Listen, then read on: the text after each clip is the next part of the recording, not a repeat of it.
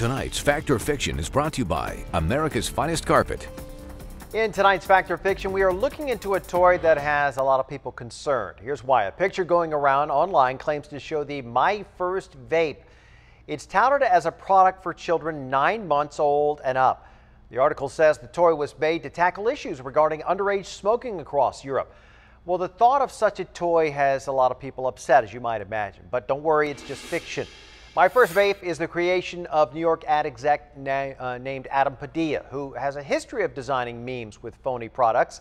One of his most famous was the Fisher-Price Happy Hour playset, which we debunked on this newscast last year. That one forced Fisher-Price to publicly come forward and say that it actually wasn't real. But I do love the bartender.